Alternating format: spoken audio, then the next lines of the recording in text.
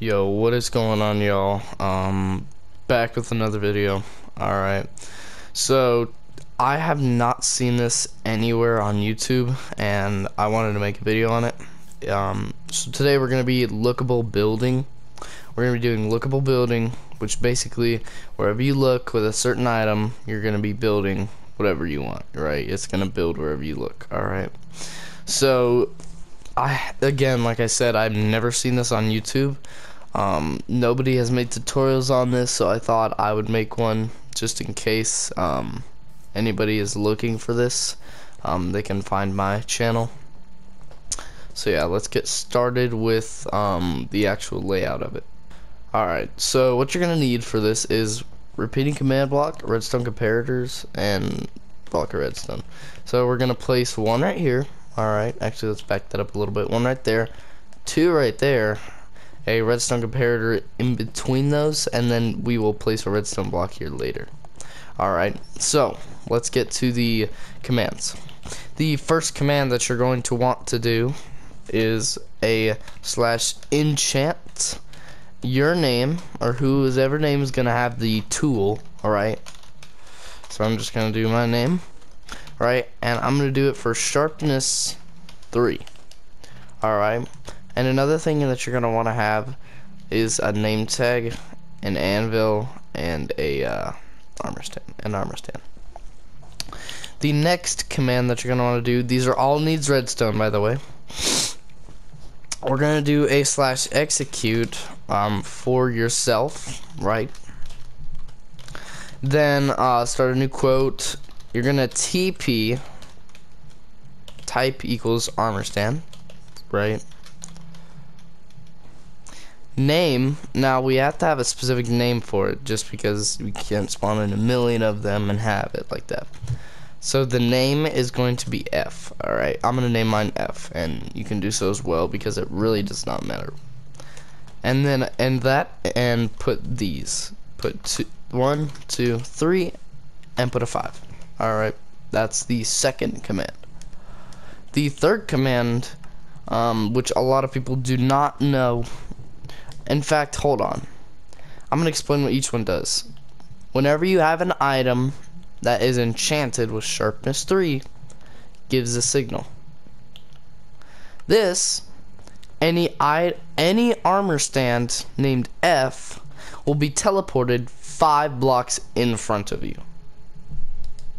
Alright, now this last command is a /execute, can't type, for the armor stand, because it has to build some way, right? Name equals F, right? And then we're going to do 1, 2, 3, fill. Okay, hold on. So 3 tildes, fill. Now I'm going to do it so it fills 1 block at a time, which will be 6 tildes in a row. So 1, 2, 3, 4, 5, 6. Each of those you can put different amounts, data values, to make it build certain blocks. So if you wanted to, for the first 3 you could put 0.50 or 0.25, and then negative 0.25 or negative 0.50 for the last 3, and it would give you different blocks to place, or different amounts of blocks it would place. So once you do the fill, you put the block that you want to fill, say for example stone 0, replace air 0.